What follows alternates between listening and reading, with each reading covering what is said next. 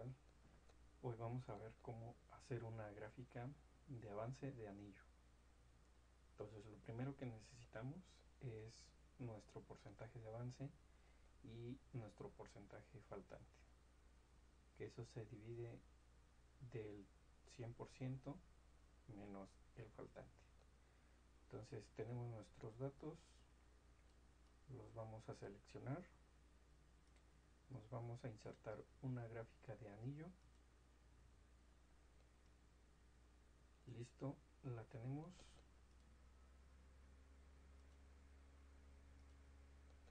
Y vamos a personalizarla. Entonces, con doble clic obtenemos el acceso al editor. Entonces vamos a hacerla un poco más ancha, dependiendo el objetivo que queramos. Posterior a esto vamos a seleccionar el color del avance, que es el 75%, igual de acuerdo a la preferencia que deseamos.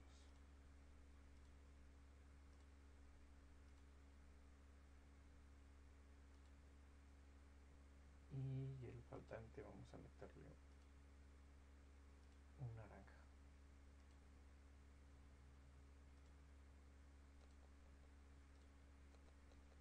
Entonces, el siguiente paso, vamos a insertar un círculo desde una forma.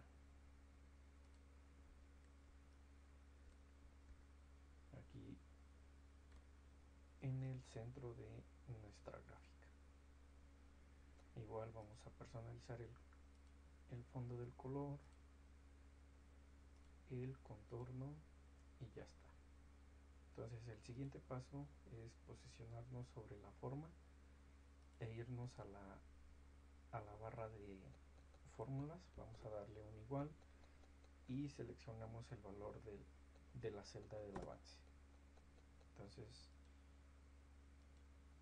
automáticamente nos dice que es un 75%.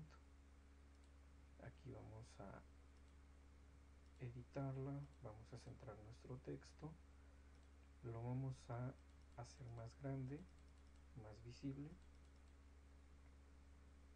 y ya tenemos el 75%. Entonces, al momento de que cambiemos nuestros datos, nuestra gráfica va a ir modificándose.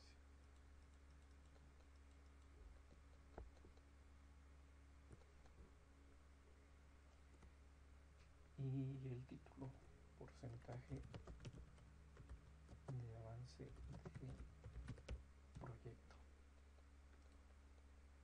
Bueno, como podemos ver, está muy sencillo, muy fácil, y espero les sirva. Hasta la próxima.